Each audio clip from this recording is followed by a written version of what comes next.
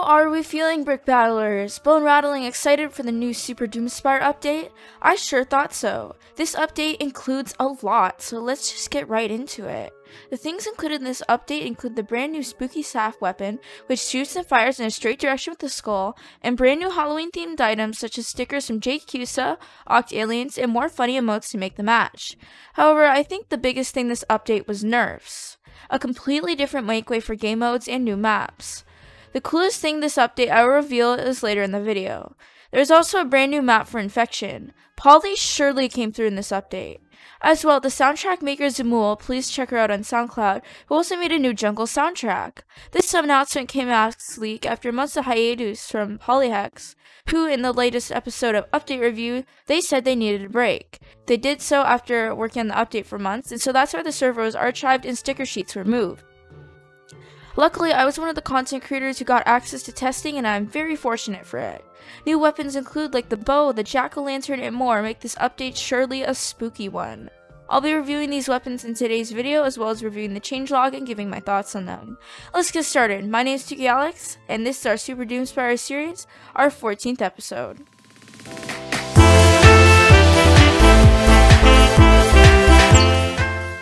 Yo, what's up, Hashtag Squad, and welcome back to another video. Before we get started in this video, make sure to subscribe for loadout drama, news, tips and tricks, and more. Before we also get started in this video, I'm gonna leak a little funny code. Rattle me bones for the skeleton point plus laugh and 500 crowns, so yippee. That's right, folks, rattle me bones, all caps, for a skeleton sticker and 500 crowns. That should be a nice treat for you. Please be sure to subscribe so that way we reach 6K subscribers. We are so close. That would be a nice Halloween treat for me. No tricks, I care about you all. The organization of this video will firstly be reviewing the new weapons, then I'll be going through the changelog of the video. Let's get started with our weapon review. First off, our brand new weapons. Most weapons, however, are reskins with a twist, to be honest. Our first weapon is known as the Spooky Staff. This Spooky Staff, let's go over the stats of this weapon. The Spooky Staff is a reskin of the Hosshog. The Hosshog is meant for rocket jumping. However, this one comes with a twist, a self-burn if you place it wrong. This was new and added, which a lot of players dislike about this weapon in testing. When testing, a lot of players found that it shot skulls in the straight direction, which is cool, and the skulls can fire once depending on every 3 seconds on average. The skulls also have a flame aura to them depending on which team you're from. This is meant to act as a rein of the Hosshog, as we mentioned before, so honestly it's alright minus the self-burn. I definitely wouldn't say this is my favorite weapon regarding the jump because it honestly feels awkward to use because of its size. Hard to explain, but the Hosshog is like right there when it comes to shooting. Most people will use the staff in the downward direction because the skull is on top of the weapon.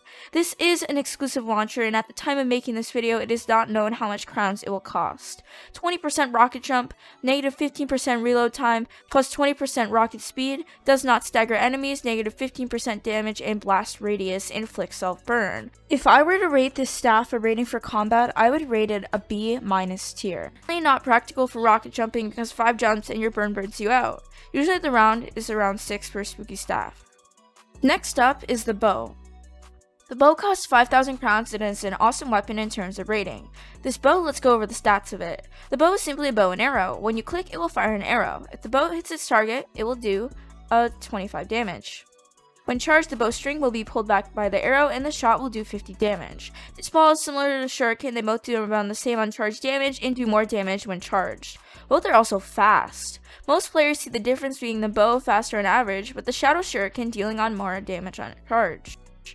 The bow overall shoots straight and can ricochet when aiming on corners we found in testing. It was available for purchase yesterday and has 100 damage when charged. 2 hard hits and you can easily take an enemy out. Spectacular choice of weapon, especially for your Super Ball, because a lot of people will use this to snipe. This may actually be nerfed because of just how good it is. If I were to rate the bow rating for combat, I would say an A. It is good in the sense that it has 100% damage when charged, but no, it cannot stagger enemies, which is an unfortunate downside to this all. Next up is our Lava Ball. Lava Ball has this Halloween reskin as the jack-o'-lantern, which is a very rare item.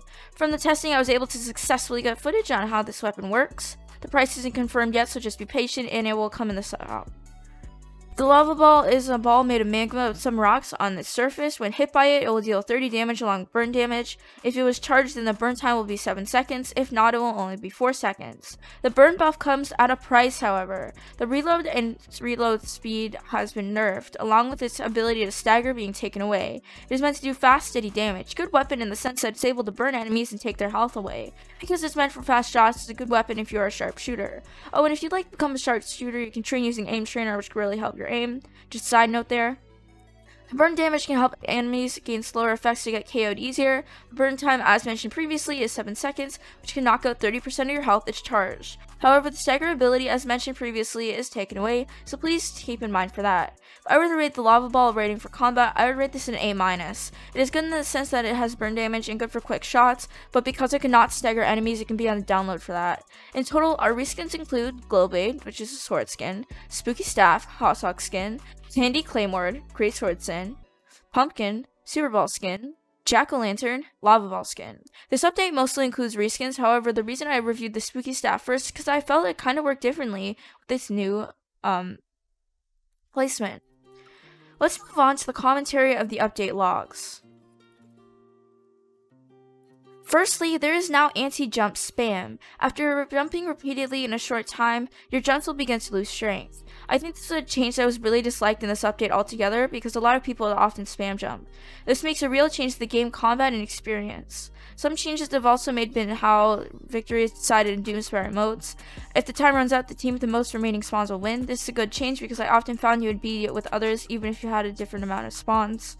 A lot of people like this change. Doomspire's mode has been decreased to 7 minutes, previously 10 minutes. This change will make rounds a lot quicker. I'm glad with this change because it makes rounds a lot more fast paced, which is what a lot of players stated in Brick Battlers. Bomb jumps now have trails to easier track where enemies are headed, except for Shadow Bomb. This is a good change because then we don't have people bomb jumping and sniping a lot easier, which this was a large problem, and I'm glad Volley fixed that. Increase the amount of time before auto heal kicks in by around 3 seconds. I personally do not like this change as I found auto heal would often save you in chasing. I guess not anymore. Well, I mean, okay. Added new tower generation layouts. Oh yeah, I forgot to mention there are new statues, painting, and more adding to the towers. Last time there were around 4 layouts that you had to learn, which I stated in the How to Knock Down Super Doomspire's Fast video. There are around 6 now, which I believe is great. The markers that show where remaining enemies are now get clamped to the side of the screen. Not exactly my favorite change. On to the miscanulous changes. 38 new stickers, increase the range of sticker sounds by around 30 sets. This means emotes can reach your friends now, awesome. The lobby now changes colors depending on the real life season. We got a new fall lobby which looks hecking awesome, good job playing this. There are fall colors everywhere. Damage dealt by you will always show an indicator now no matter how far you are from the target. Absolutely amazing change that I felt was needed and makes combat easier to track. There are also a lot of tracking changes which I found really useful for all players of all skill levels. Added a number to the HP bar that represents your current health. I believe this change is great because again, easier tracking. Certain items are now seasonal, which means they can only be bought during the certain times of the year. For example, items marked in the shop logbook with an orange leaf are only available during September, October, and November. These items you gotta get fast. This was a great change. Makes players more excited and more weapons for us to collect. This makes weapon value more valuable and definitely increases player engagement to grind during that time. Lots of small fixes / optimizations were made, from which they probably forgot to list there. Let's just call it side effect of 2020. Yeah, agreed. 2020 is a wild year. Next are infection changes. There's a new map, Crimson Courtyard. Infected now gain permanent 5+ damage. Let's go! This map is so good and I love it. Castle-like theme and takes on the theme of red. A lot of people have already started to work on fan art for this. Survivors start properly with 25 bricks again. KOing gives it infected more bricks on average. Brick boxes have been added to the roof and spaces of the survivor towers. These can be opened with melee attacks or explosions and give 10 bricks every time. Oh, these are like Roblox toy boxes. They're very neat and give around 20 seconds. I don't want this to be abused, however. If Super Doomspire got toys, just take all my money. All of it. Rafelzas added to each map to replace the old green team trampolines. These are plants that survivors have a hard time jumping on. If a survivor jumps on them, they'll get a funny jump. Jungle removes some of the higher leaf platforms to prevent circle camping. This is a change requested by Dankers. Thank God, it was really needed. Added an area underneath the survivor's tower. Removed the ability to underneath the overhangs to build.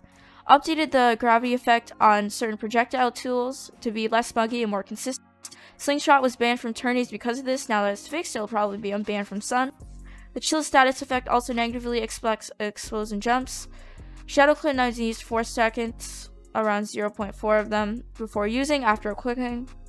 Good change. People would often quick switch. However, you're going to have a lot of players angry with the upcoming Shadow Clone changes, in which they nerfed it quite a bit. Shadow Clone's brick cross lowered from 15 to 5. Shadow Clone now explodes when attacked by melee damage, dealing 100% of the damage it was hit with. The Shadow Clone's reload speed buffed 8 seconds to 5 seconds. Shadow Clone's range slightly nerfed. Man, that is a lot of Shadow Clone changes, some good, some bad. Decrease the knockback on Rockfire Special. A lot of Rockstar users may be sad at this change, but it was needed. You can knock someone entirely off the map with Rockstar. Voxcalibur's damage nerf has been changed to a lunge damage nerf. Vox users are infamous. Increased boomerang's reload time, increased trampoline's trial reload time to 6 seconds. Remote detonator's reload time increased by 1 second. Remote detonator no longer causes knockback to enemies in its cat bottom jump. Paintball run's reload time increased by 1 second. Added 25% reload ragdoll time to Greatsword.